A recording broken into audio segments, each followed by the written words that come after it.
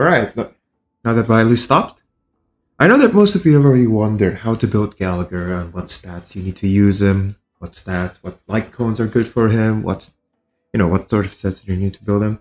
But can I assure you that... Alright, okay. I know that most of you are wondering how to build Gallagher. Well, for now, I have the answer for you. We go over to the light cone. Now, this set, specifically, the one with this art on it, with Gallagher's holding a flicker light, with clocks all around him, this will be his best in slot. It increases his break effect, and after using basic attack, it restores HP to the wearer by the amount equal to the percentage of his HP. Now, if you've seen my previous video, you know that Gallagher's healing does not scale off his HP, but it scales off his break effect. And also, if you've noticed from the official announcement, you notice also that this thing could be his best in slot. However, if you don't have this, you can get it for free in somewhere in Penacony, if I'm not mistaken, either by completing one of the bird events or by completing the gambling events. But if you don't have this, and you just need a quick alternative, this thing is not very good. The outgoing healing is nice, and the extra damage from the outgoing healing is nice. It can only occur one time per turn, and it will be the same type of damage as the wearer. And mostly, you already have enough damage if you're building Gallagher correctly, which is by going break effect, but not going all in, because his ultimate is very important as well. So you can disregard having a 5-star icon for him. The what is real works fine as well. If you need an extra effect rest because for some reason your Gallagher is squishy or you don't have him at E0, perfect timing is great as well for him. It increases his effect rest, it increases outgoing healing, and it can only go up to your bottom super inquisition. I have mine at super inquisition 3, so my maximum outgoing healing will be 21%. If you want some more energy recharge for him, you could go for the Natasha light code post op. It increases it by 16% and increases outgoing healing when using the ultimate by 24%. This thing is kind of useless for Gallagher. The event light code, the one where Woho came out, if you wanted to build him skill bot, it's fine. But seriously, it's not optimal. The real sleeper light code is this thing right here. Quid pro quo. At the start of the wearer's turn, it regenerates 8 energy for a randomly chosen ally when the current energy is lower than 50%. Now you might think to yourself, it's just an energy recharge light code, right? Exactly. And once you've done all your rotations, you can put it on Gallagher because his ult advances him forward by 100%. So let's say at the start of his turn, you do basic, you do skill, doesn't matter. You get your ult, and then you ult it, inflicting Basara to all the enemies, inflicting them with debuffs, and then you have another turn. Now this light code will proc twice. Once from whenever you use your basic or your attack, whenever you use your basic or your skill, and after the ult, he will have 100% advance forward, and this will proc again. Now, if you win your RNG battle, you could theoretically give like 16 energy extra to your main DPS or to your harmony support. So the extra energy is nice. This thing, if you're lacking outgoing healing, if you're feeling like you're not healing enough, you can use this as well. And if every time you use your skill, it regenerates extra energy for both you. I think it's for all of your allies and yourself. If you feel like you're lacking, this could be it. But out of all the 4-star and the 5-star options, I feel like the ones that are worth investing into are Quid Pro Quo, as of right now. And then Shared Feeling, if you really need the skill and the energy regeneration. Although, giving a Shared Feeling to Gallagher will make him really, really skill point negative. And you need your abundance unit to heal when they need to. So in my opinion, the What is Real is still the best in slot for him. You can S5 this. I think it will give you like 48% extra break effect. And then 2.5%. At S5, those will be like 4% of max HP. So it'll have more healing for him. So that's nice.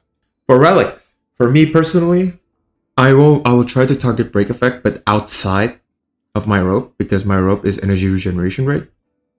Because his ult is way too good to inflict debuffs all the time, especially if you're playing Acheron in the future. The energy regen is way too good. But for the stats, here I'm rocking 2-piece. You can go for 2-piece break, 2-piece speed. You can go for 2-piece break also. And if you want him to do a little bit of damage, you can go for prisoner. You can also go for 4-piece if you're feeling like you're gonna break with him a lot, especially if there's a lot of fire weak enemies. Especially if you're fighting against the IPC elite, the one where he spawns all of his goons in one place. You're gonna feel like you can use this to basically have a permanent uptime on your ult. So that's nice. But for substats, you want to make sure that you have the necessary stats that you need for him to survive, but also boost his healing and boost his turn duration. What I mean by that is you want to target for survivability stats as much as you need speed, as much as you need break effect. You can see that my headpiece right now, I have 3 usable stats: speed for him, break effect, and also HP because he needs to survive the long fights. This thing, it could be better. I only have one of these right now. 2 usable substats. And effect hit rate. Effect hit rate is useless on Gallagher because all of his debuffs are non-conditional, meaning that you can go for 0 effect hit rate and it'll still hit. It will hit them regardless. So I will try to make sure that this thing goes speed and break effect. This will be a tall order, but I'm pretty sure I can do it. For body, you want to go outgoing healing. And this thing is almost a god piece because I have 1, 2, and 3 usable substats here: HP, speed, and break effect.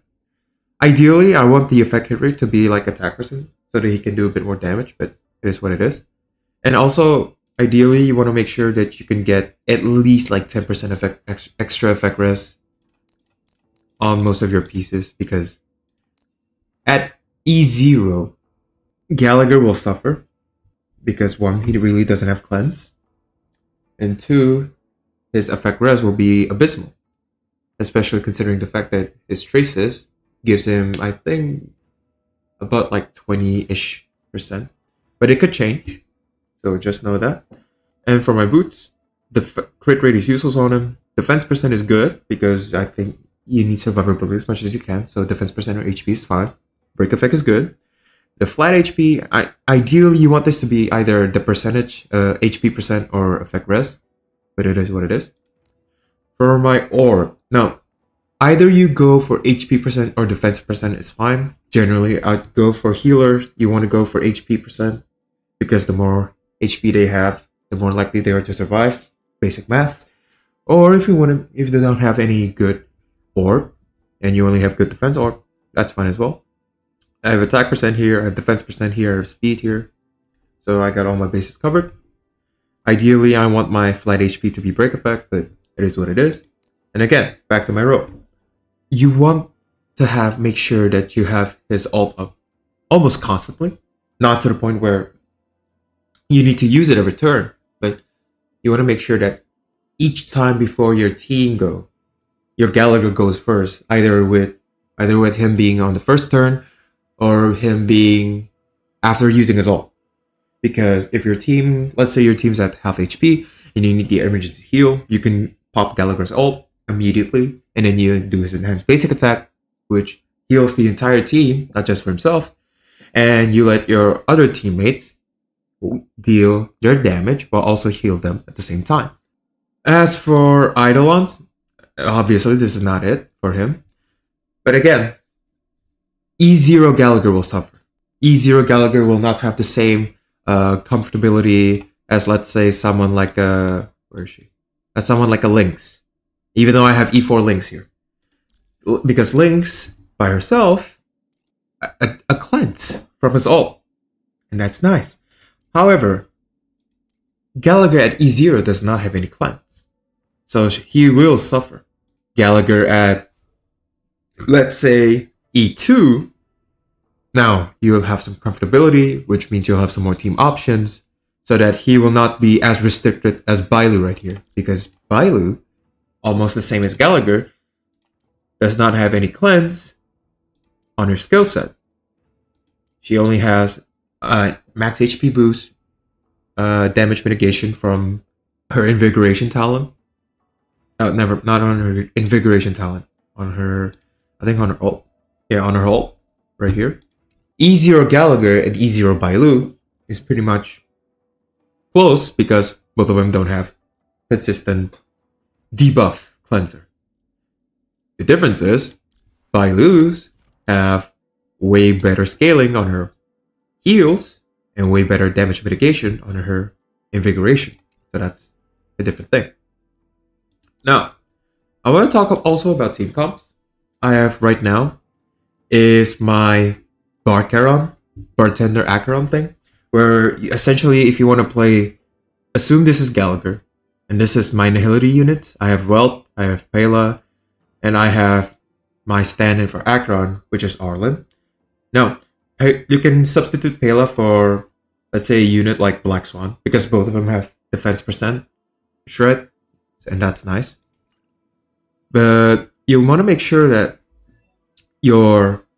both of your debuffers would go a couple times before your Acheron or your Arlen in this case. My Pela as of now is not done, even though that most of her stats are a bit out of the place here and there. It is what it is. I'm building whatever I can. Is it free to play here?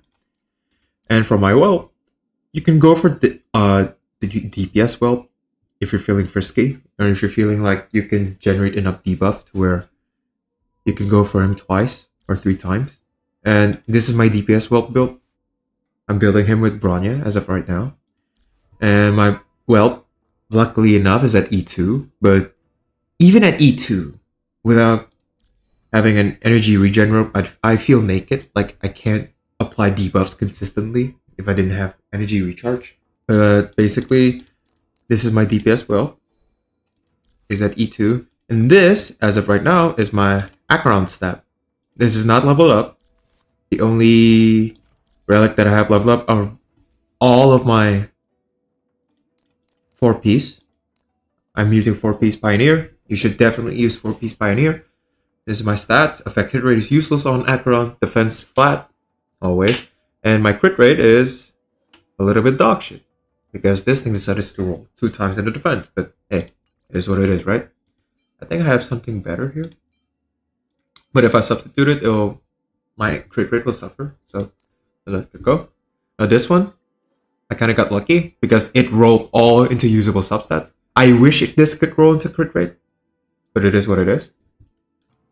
Now, should you go for crit rate or crit damage? Body piece.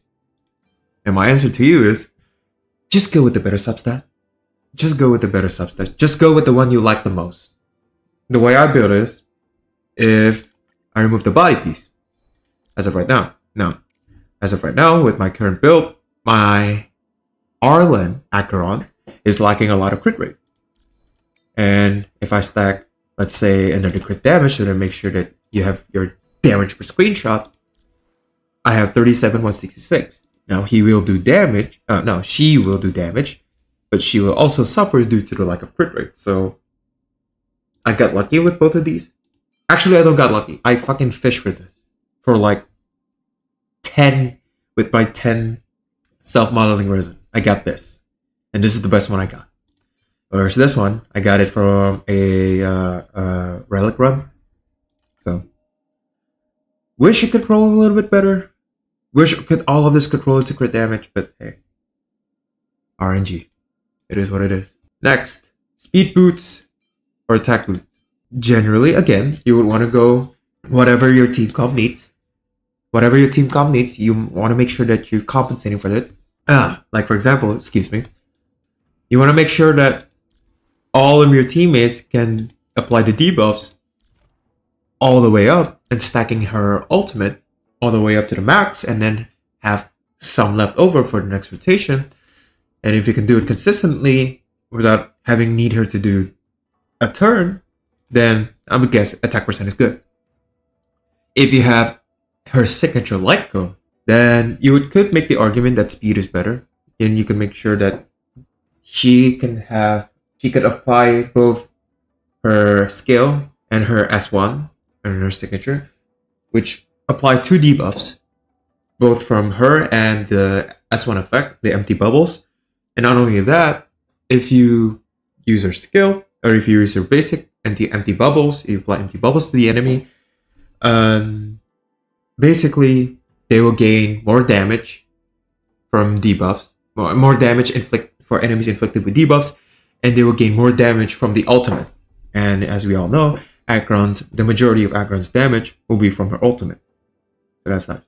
As for the planar orbs, I do not have any other better piece for my Inner Salsoto than this. I tried to fish it. I have my relic runs. It did not work out as well as I wanted it to be. So as of right now, this is just a placeholder until I am either forced to use both of these. Which, by the way, attack percent. You need to go attack percent on this. Lightning damage boost. It's not optimal. Just go attack percent. She has way too much damage bonus from her kit itself that you can go for attack percent and you'll be fine. And attack percent on this one as well. So ideally, I'm either forced to use this, or I could salvage my 5-star relics and go for the new set, the half and half, the Izumo Gensei set. So it is what it is. Okay, now that with that tangent out of the way, I want to make sure that I show off some team comps that you can use for your quote-unquote Gallagher here. First one. Sorry. The first one. The one I just mentioned to you the first time. This is Gallagher, and you have your Acheron stand-in and your 2 debuffers. This will work wondrously. Ideally, you want to make sure that your Acheron could go twice. But, you know, if you can substitute him, or if you can substitute, like, for example, her for someone like an advanced forward character, then sure, I guess it doesn't really matter. But, you know, it is what it is.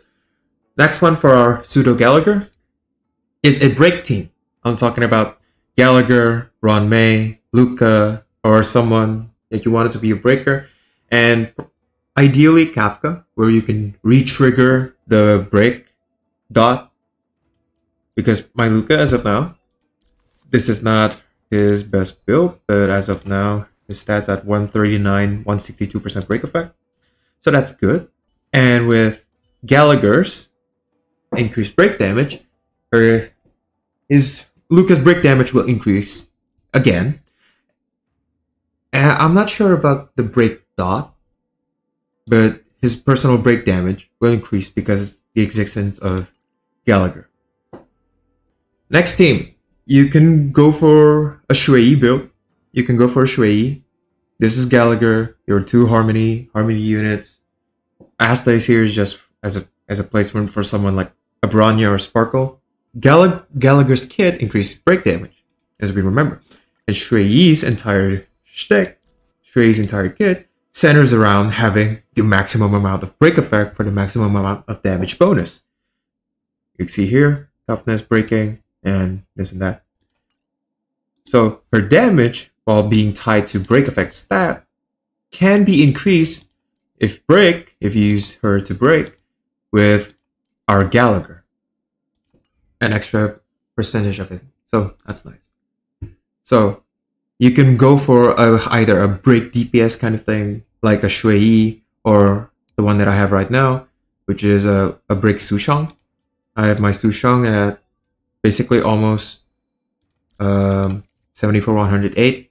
The break effect could be a little bit better. I'm still working on her. As of her relics right now, I'm using whatever I have. So that's nice. I'm using attack percent boots because my crit rate, he suddenly decided to go 10 on speed. The break effect. This thing is actually pretty good because even though it didn't roll crit rate, which I desperately needed, the break effect thing is nice for an extra damage boost. And this, another extra into crit rate and another extra into break effect. So that's nice. Overall, this is just some of my thoughts regarding Gallagher. I'm sorry for a bit going on a tangent regarding on how to build your primary team. But to me personally, I'm going to be testing both the Gallagher Acheron team and then probably switching him up with Fire MC. because Fire MC. So I'm gonna be testing her as well in the Acheron team, because if you didn't know, you can go for Trend of the Universal Market, which has 100% base chance to burn the enemy, and this thing counts as debuff. Okay, but what's new? Why do you want to do that? Trailblazer's the Fire MC skill is a debuff. The taunt to all enemies is a debuff. And this thing needs 100% base chance as well. So you need to make sure that you're building effect hit rate to proc both the skill and the light cone. So in total, you will have 2 from Whelp, with Resolution, 2 from Pela, and with Trend and Fire MC, 2 from her. If you can get the enemy to damage her, again with the taunt, it's entirely possible. You can probably have like a 2 plus the enemy, and not 2, 1 from her skill, the taunt, and then extra 5 more. So yeah, that's gonna be interesting. But for comfortability purposes, I'm gonna go with Gallagher. But yeah, that's it from me. Let me know what y'all think about Gallagher, on how you're gonna be building him. I'll see you guys next time. Take care.